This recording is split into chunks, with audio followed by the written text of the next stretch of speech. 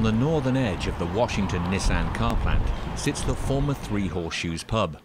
At one time, the building stood at the edge of RAF Usworth, home to 607 County of Durham Squadron, who played a crucial role in defending home shores during the Battle of Britain.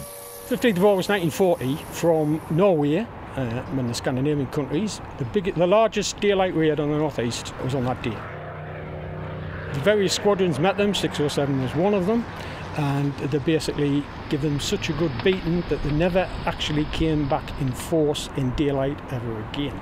This heroic action and the role of RAF Usworth and the station's commanding officer, Flt Blackadder, have been commemorated with the unveiling of a blue plaque organised by 2214 Squadron Air Training Corps, supported by the Washington Area Committee. The plaque was unveiled at the Three Horseshoes, which once served as the officers' mess. You can tell that it's such a historical site. We've got rooms to the upstairs and things, and you can kind of see that it's an old building and stuff, and kind of to know that it was such a sort of a place of significance. I think that's a really great thing. In recent years, Wearside has seen an upsurge in the number of historic sites marked in this way. We've done quite a few blue plaques lately for people who've been real heroes, and I think it's especially important in this year, being 100 years since the end of World War I, that we do recognise these people, and it's an amazing opportunity for them.